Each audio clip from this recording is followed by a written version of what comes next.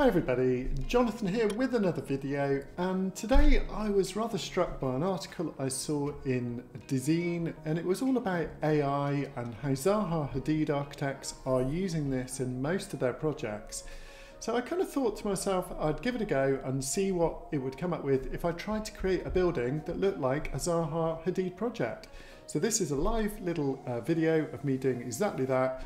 This is the very first time I've used Stable Diffusion, so I'm just going to go onto my browser. I've got Stable Diffusion already available, and let's take a look.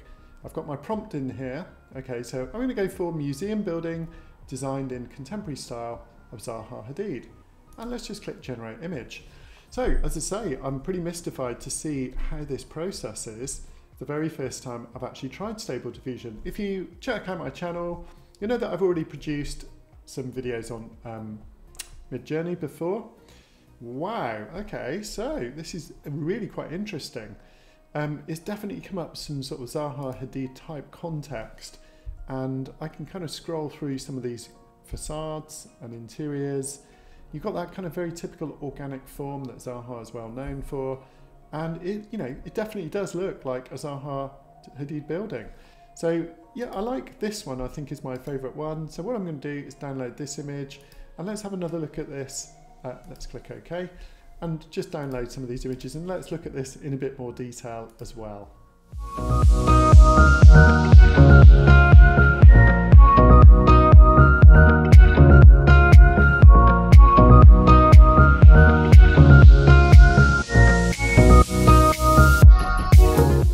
So everybody, if you haven't yet tried Stable Diffusion, I would definitely recommend having a look. It looks really easy to get started. Basically, you can read a bit of information about the prompts and so on that will help you kind of get a bit more detailed. So, it's definitely something you need to play around with.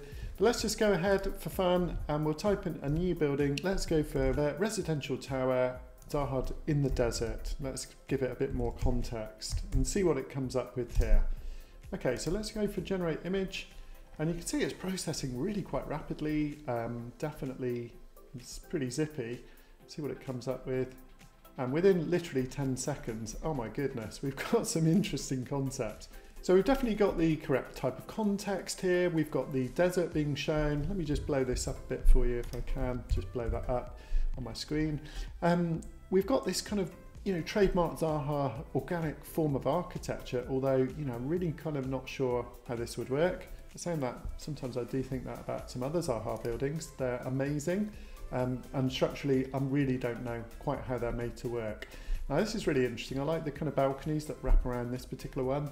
A bit more kind of different context from what I was imagining. And just some of these concepts, this is the beauty of AI generated architectural imagery in my view. It's really just a kind of crazy sandbox for your imagination to run wild, just to try some ideas out, and it might spark something that you could then develop into something that actually is a meaningful piece of architecture. But for practices like Zaha, I can totally see why they would like using AI generated images at the beginning just to produce lots of concepts. And it's certainly very quick and very cheap to do, and then we can sort of look at developing those. But yeah, definitely, if you're not into this kind of architecture, I understand, but it's something that is super good fun to play with. Let's just try a different context. Let's go for office tower in the style of Zaha in a jungle. I mean, if anything, it's just super fun just to let your imagination run wild, have a little play. And yeah, it's come up with some really quite radically different concepts to the last one. So I'm looking forward to trying this out a bit more in my workflow, but really it's just a bit of fun for me at this stage.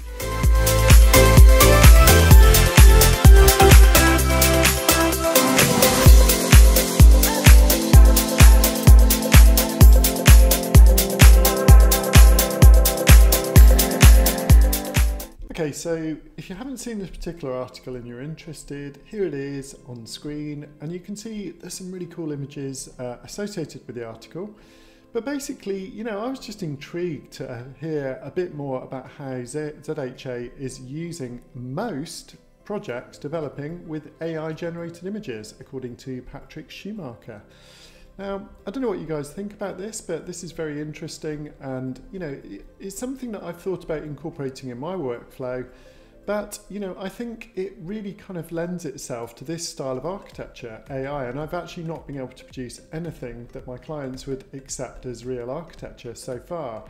So I'd be interested to know what your thoughts are if you've tried it, and if it's actually kind of created something useful for you.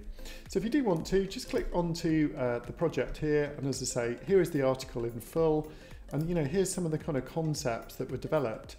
So one thing is for sure, AI generated image generation and architecture is certain to be something that we're all going to be talking about more in the future. And let's have a bit of a debate about this. Please pop some comments on the channel. I'd be fascinated to hear what your thoughts are. Is something you've tried or are you keen to look into?